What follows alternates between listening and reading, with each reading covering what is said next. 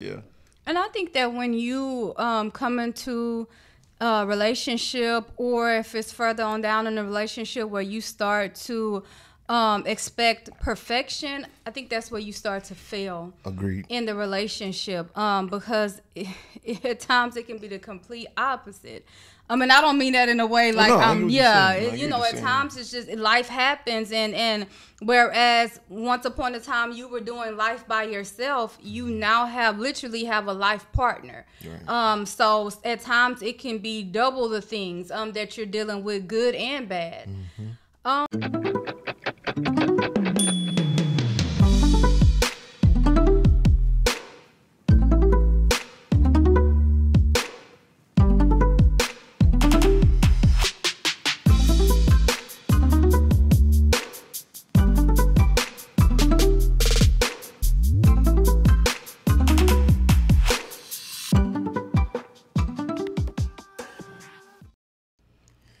Greetings and welcome to Tea Vybz Tribe Podcast. My name is Amaru and this is my wonderful wife, Shana. Thank you, handsome. And we are Our Essence of Serenity. And again, this is our podcast where we like to sip tea and invite you to the table to have various conversations with us. Would you like to tell the people what we're sipping on? Yes, today we are sipping on chamomile tea. Yes. And we will have the benefits of chamomile listed over here, as well as we will have even more of the benefits listed below in the description. So would you like to tell them what we'll be talking about today? Yes, so in today's subject, is it possible for your spouse to be your best friend? Mm-hmm. And not only can you hold those grounds of a mutual agreement, can it be established, and beyond the establishment, can it be maintained? Mm-hmm. And is it something that I guess can just naturally flow between y'all, like instead of forcing it? Right. One question that I do want to ask you with that is, do you think that every couple that's married, or for some people, you may not be married, but this is someone that you've been with, and it's like a kind of like a long-term commitment that y'all have going on. But do you think that everyone that's, I'll say, in a relationship is to be best friends with their significant other? More so when it's like marriage, or like an alternative is, some people, they don't want to go through the ceremony. So it's like, Honestly, I believe it's based off the individuals and what they desire out of the relationship, because you do have relationships that's just solely based on a need base, like you take care of this while I take care of this, or we got certain obligations because of life that we might have created, or we're working a business together type of thing. So it could be more in the sense of, I trust you enough to make this, whatever we got going on, flow.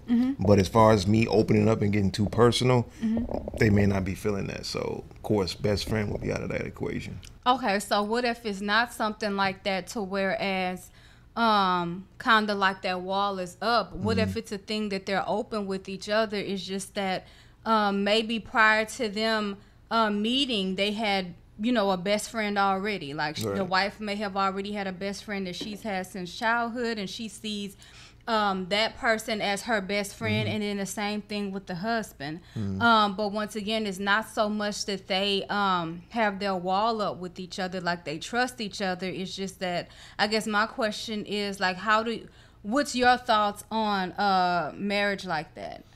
I mean, I believe it's possible, because I mean, you're what's the best way of putting this?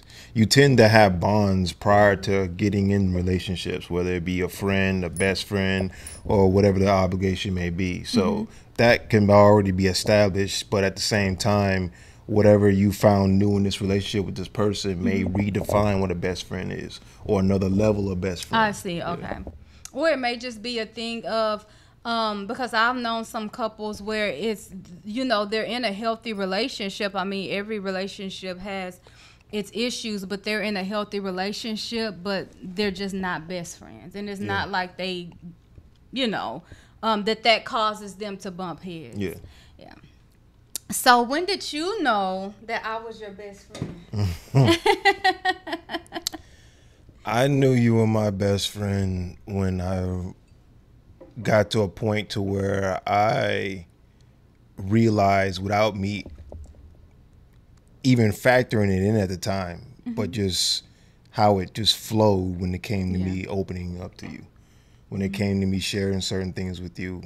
It wasn't even about feeling misjudged or anything like that. It was just, it was way beyond our compatibility. It was more, it was a sanctuary almost. It was like, it was already based off of grounds of something sacred. So it just naturally flowed. Like, I didn't have any doubts. I didn't have any hesitations. Like, that's one of the ways that told me that, yeah, you are definitely not just the one, but also a best friend to me. I see. Did you feel that way before marriage, or like, I guess the more and more that we got settled into marriage? I felt the door open when we first started talking. Yeah. But as we grew and we got to a point to where we moved in together, got to know more of each other, that just, made it more than a door. It made it a whole room. And now we're at a point to where we have a home. Yeah. We got several rooms that have a particular meaning to them when it comes to our unity. I like that. Yeah. Okay. So what about yourself? I would have to say that, for one, I knew that you were my best friend because, me, I don't typically just open up like that. But when I started noticing certain things that it's flowing out of me as far as sharing with you, and not just sharing it with you, but trusting it. Yeah. Also, how I feel like with you, I can completely be myself without feeling like I have to explain certain things. Yeah. I do some of the most random stuff and do some of the most random stuff. And sometimes it does catch you off guard, but it's like, how to flow with it. Yeah. And then if there are certain things that you're trying to understand about me, you will come to me and talk to me about certain things. I knew that then. As far as when, I would have to say the beginning of our marriage, I didn't quite know to define it as being my best friend, but I would have to say that's around a time to whereas it's kind of like that whole dynamic was just naturally created. Yeah. And I think within the past couple of years here, it's like we've been able to put an actual name to it, which is being best friends. Yeah, I agree. Yeah, you'll realize the more you're willing to compromise and sacrifice and put that work in with whatever relationship you have with that significant other, you'll realize it opens up a many of options and opportunities to not just grow, but get to a point to where you establish more of a appreciation for that individual. And the more you appreciate that person, the more you value yourself in as far as what you can contribute to her, and vice versa, and what y'all build together. So that appreciation goes a long way, because it establishes a way of making it last a long time. It's not seasonal. It's based off of, this person has put this much into it, I have as well, and it's genuine. It's not based off of me trying to take advantage or manipulate. Yeah. So, yeah. When we come back from hearing from our sponsors, I also want to talk about how that can be like a barrier, can create issues in a marriage. So we will be right back. Our sponsors for today are Zenful Vibes, a holistic aspect of Our Essence of Serenity. In today's product, we will be presenting the Elixir. This is a natural concoction that consists of a vast amount of earthly properties infused with both healing and rejuvenating the cellular structure of our unique anatomy. With the assistance of the ancestors and holistic dedication, it is confidently assured to aid and produce miraculous results. This natural compound has been supercharged with high vibrational energy to provide healing properties as far as eliminating pain. This should only be applied as external use only. It should not be taken orally. There are two variations of this elixir. You have the regular, which consists of mimosa bark, arnica, bee oil, and peppermint oil. And then you have the premium, which is more profound, more potent, and more powerful, which consists of everything of the regular, but it also contains snake oil. The type of mimosa utilized in this elixir is from a root tree bark, and it is good for cellular regeneration. It treats wounds, burns, and alleviates pain. The bee oil more so treats arthritis, inflammation. It assists in skin care, assists in back aches, and joint pain. The arnica treats bruises, swelling, broken bones, sprains, healing wounds, muscle aches, joint pain, insect bites. Also good for inflammation, as well as superficial phlebitis. And for those who desire the premium, the snake oil is good for pain relief. It reduces inflammation. It's also good for skin care and muscle aches. For more information about this product, please visit our website, ouressenceofserenity.net, under the tab Zenful Vibes Holistic Products. And we are back. Yes. So as far as how I feel like, because everything pretty much has a duality. Mm-hmm. So I feel like for me, I know my feelings can get hurt easier. Yeah, than probably what it would be if it's like, okay, you were my spouse and not my best friend. Not you being both. So it's kind of like my feelings get hurt easier because it's like, this my best friend. Yeah. And we do like a lot of stuff together. Like, this is who y'all, I don't know if y'all remember that meme. And was it with Michael Jackson or something, or somebody, when they say when your best friend show up to, or your favorite cousin or something like that show up to the family get together, you get hyped? Oh, that's Tupac. But they also had a Michael Jackson one, Well, I think he was hanging out the window pointing. I'll show it to you when we get off of here. But it was more so just saying how like your best friend gets you hyped. And that's literally like how I feel about my husband. So it's a thing of whenever we're going through something and we may not be on speaking terms or there's tension, like my feelings can tend to get hurt because I'm like, I don't have like I don't have somebody to hype up and I don't have anybody to hype me up. So I think for me, I take it harder because of that whole thing of I literally see you as my best friend. So. And it's not like being cute or couple goals or whatever the case. So it's genuine. I can agree on my end as far as, there'll be certain times where, something may pop off. And it's not that we may not be feeling each other. It's just that situation have us feeling a certain type of way. Like distant, Feeling distant, that tension and whatnot. And I got to admit, I don't think I've ever actually told you this, so this will be a first. But my day be all jacked up. I ain't gonna lie. It's like you want to find things to do. It's like, well, now I got an opportunity to do this. You know what I'm saying? But then it's like, damn, but she ain't with me. So it's like, and then I want to have too much fun because it's like, damn, she could be here with me. Right. You know what I'm saying? So you are honestly the first person I've ever been with as far as a relationship that ever made me feel that way. And I was like, damn.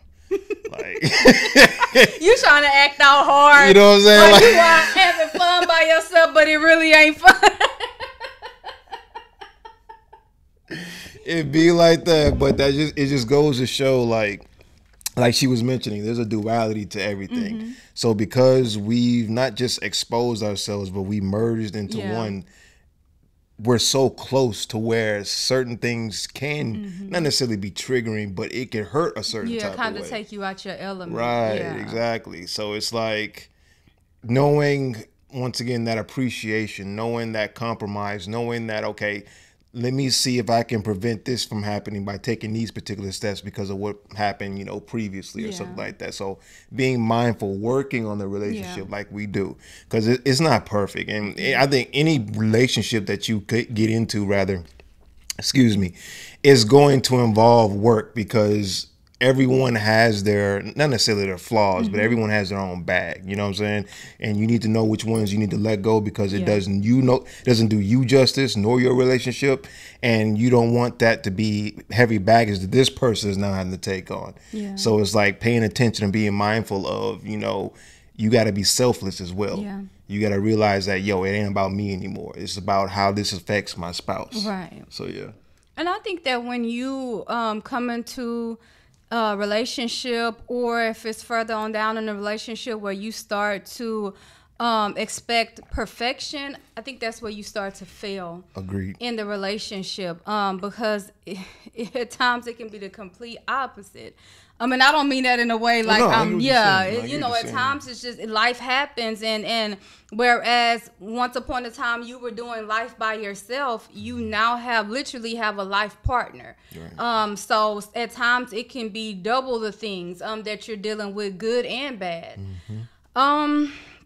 There was so last week, and I told you about this, I came across a young lady. She probably was like in her mid-20s, maybe early 30s, and she was telling me that she was about to get married. So this was like last week on, I'm going to say like Wednesday, and she was about to get married on Saturday. And so she asked me, before we ended our conversation, she was like, what advice would you give me? And I noticed that when she told me that she was getting married in a few days, she told me, she was like, yeah, she said, I'm excited because I'm marrying my best friend.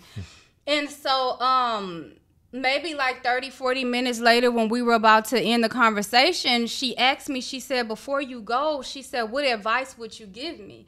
And I was like, you said something that was key. And I told her, I said that you're marrying your best friend. And I was telling her how me and my husband, we're best friends. And so I was like, keep that first, because at times that's what you're going to have to pull from when it comes to y'all maintaining as healthy of a relationship as you can. Sometimes it may not be enough to be like, okay, I'm thugging this out because my husband, I'm thugging this out because my wife. It's like, you know what, this is literally my best friend. Yeah. So I think that's something that when she said that, I was a bit taken back, because I've heard people say prior to me ever being married that, I'm literally with my best friend, like I'm married to my best friend. But after experiencing it, it hits different when I hear someone else say that, and I can feel the genuineness behind it. So I agree. I feel as if those who are truly wanting to make it work, put that work in as far as the longevity of a relationship, don't base it off anything outside yourselves. Yeah. Like, have your own, your own language, have your own way of being able to communicate with one another, not just through your words, but through the body language, through frequencies, through emotions. Base it off of what y'all establish and what y'all create. Don't try to mimic anything outside yourself, because that only confuses it and just makes it something that's off false pretense. And it makes it harder to say that, this is really where we're coming from when it's not coming from us, if that makes sense. And it's like, don't try to force your spouse to be your best friend. Right. Don't try to force yourself to see your spouse as your best friend, because that may end up hurting the marriage. Exactly. Because it's like, now at this point, neither one is being themselves, because you're trying to fit the role of being your spouse's best friend. And then that creates tension, and then that can create separation, which can create divorce. So, and I think for us, one of the things that I feel help us to be, when it comes to us being best friends, and let me know if you feel differently, is that we have things in common, but it's also the things that I guess we differ in, the things that make us different, that connects us. Because, when we first met, you were into the whole thing as far as health, and taking steps and being healthy, and self-discovery. And, I was just like, look, I'm about to tear these oxtails up, and from time to time, as quiet as it's kept, if my mama making my will. But, you were more disciplined when it comes to that. And so after some years, because, I've said it before, the only way I can do something is if I genuinely feel led. I cannot follow the crowd. But, after some time, that has rubbed off on me naturally. And I feel like certain qualities about myself that maybe prior to us being together, you probably would have been like, oh, I can't see myself being like that. And not that it's anything negative. It's just that we can get so fixated on who we are, how we're used to doing things. And there's just certain things that we're not willing to accept when it comes to our subconscious. So I feel like it's been the same thing with certain things that I've put into that, you know, I came into the relationship doing that has rubbed off on you. So it's kind of like the things that make us opposite also, I feel like, has created our whole friendship of being best friends. So I truly agree. You have done the exact same, like you said, as far as I've mentioned in past episodes on how I can be reserved. She has rubbed off on me in a certain type of way to where you can let that out and not have to worry about losing control, because it's not just justified. You literally expressing how you feel. And sometimes it could feel as if, was it really worth it? Yeah, because you went through something and it's best for you to honestly express that rather than keeping that bottled in. You got to let that out. So she has definitely played a huge part in that.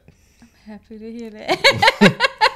And before we end this, I want to say that it's very, very important, because she mentioned something earlier as well, as far as don't make it toxic. You don't want to base it off toxicity in the sense to where you're literally living a life just to be the approval of your spouse, them forcing you to be someone or something that you're not. Don't go down that path. Don't take yourself to a place to where you're not yourself, and don't put yourself in harm's way, not just physically, but also emotionally. Make sure that you put yourself first as far as understanding the value that you have to offer to that spouse, so that way they give you that same respect in return. Because love, it ain't enough. It's love and respect. Yeah, because a lot of people that love each other get divorced every day. And I'm not knocking divorce, because sometimes, you know, that's what's best, you know, in that season. But don't do that. Yeah. Sure. So is there anything else you want to add? No. You my best friend. You my best friend. For life. For life, fam. And if you ever get another best friend, what I'm going to do to him? Don't say that on here. But he know what I told him. Well, you just said don't make it toxic.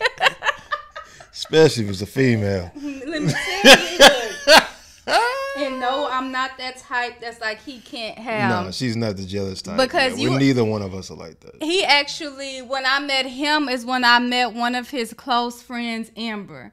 Yeah, and that's like my sister. Yeah, so that's my sister. I love me some Amber. So we just playing about that. But Amber, you could be backup best friend. Not doing this with you, fam. Like, I gotta be gone. I gotta be out of there. I gotta be an ancestor. Is there anything else you want to add? No. We hope that this really resonated with people and connected in a way to where it's like, okay, if you were given any type of sign that was needed to hold on, to stay encouraged, hopefully this will be that very thing. And just make it fun. Like this past weekend we had tension, and remember Saturday? Oh yeah. When we left? Yeah. And it's like one of the things that I can say about, you know, your best friend is that whether it's something that's, I guess, funny that happens when there may be tension, and it's kind of like that breaks the ice, or even if it's something, you know, that cannot be such a good thing that takes place that brings y'all close. Like, just remember to I guess one thing we're learning is, of course, there's going to be tension. There's going to be times where we're not dealing with each other. But, I mean, before it's the fact that I'm his wife and he my husband, before all of that, what usually brings us back together is that we're best friends. Yes. And that's what takes priority whenever it's time to be like, okay, let's put this to the side, you know, and reconnect. So, real talk. At this time, we would like to invite you all to subscribe to our YouTube channel, like this video, share this video, comment down below. Make sure that you share this video because in every video that we do, there is a message. In every single video that we do, and you don't want to get in the way of the universe being able to convey this message to whoever you choose to share this video with. Again, comment down below. What are y'all thoughts on this subject? What do y'all think about it? Do y'all think that it's a healthy thing to see your spouse as your best friend or not? We're not looking at what you say as being right or wrong. We just really want to hear your thoughts. Plus, we like to engage with y'all in the comment section. So be sure to comment. Be sure to check out our website, which is Our Essence of Serenity.net, where we make high vibrational handcrafted jewelry. We also write blogs. We have our merchandise. We also have the product that you saw sponsored in this video under our Tea Vybz Holistic tab. Also, be sure that while you're on our website to subscribe to our newsletter. You get a special gift, as well as we will be having our Black Friday sale coming up on November 27th. So make sure that you subscribe to our newsletter prior to that date so that you can get the discount code. We will be running a sale for 40% off. So that will be our biggest sale of the year. Also, as of now, only our OEOS tribe members will be able to take advantage of our discounts in any sales that we run. So just make sure that you subscribe to our newsletter. It's free, and that's how you become an OEOS tribe member. Also, be sure to tune in on Thanksgiving, where we will be sitting down with you all and having Thanksgiving dinner. We understand that over the past couple of years, a lot of people who are used to celebrating Thanksgiving with their family, some of those family members have transitioned on. So we would love to be y'all's family and sit down with y'all and enjoy Thanksgiving meal together and just talk about, we haven't really discussed what the topic will be, but you know, we'll eventually put something together. What else? Make sure that you follow us on Instagram and TikTok. Am I missing anything before I add something else? No, I think you did it. No. Oh, also make sure that you subscribe to our YouTube channel because every month we do a monthly predictions video about the energy for the month that's to come. So make sure that you tune into that so that you can be steps ahead when it comes to what's to come for the following month. Also, I feel like I'm forgetting something. Maybe, maybe not. But let me just say this. As always, I love to extend a thank you to our new subscribers. Ever since we've started our podcast, which has led to us being more consistent, people have been subscribing. They've been sharing our videos, liking our videos. Even if you want to give it a thumbs down, look, it's still keeping us in the algorithm. So look, feel how you feel. But no, seriously, we want to thank you all. We are growing and we are going to continue to grow. So we want you all to grow with us. Am I forgetting anything before we close out? Completely done. Okay. Touched on it. Again, thank you all so much. Is there anything you want to say to our new subscribers? Like my wife was saying, we truly do appreciate the fact that we're getting out there for those to see that certain material like this that's genuine is actually out there. And that's our main thing. Yeah. Like we understand rather the importance when it comes to that validity. In other words, getting to a point to where it's like, yes, I know I've come this far, but at the same time, it's good to find material outside myself that I can actually relate to rather than having to settle for something that you know ain't you. Yeah. So we want to, further extend that appreciation by stating that we are putting that work in as far as showing you what realness is. And, when you keep it real, certain people can't handle that, but those who see it for what it is, that's who we're focused on. That's who we're focused on. So that's why we're doing this. So we out here, y'all. Well, until next time, you all take care. And what do they need to do, sweetness? Y'all stay lifted. All right.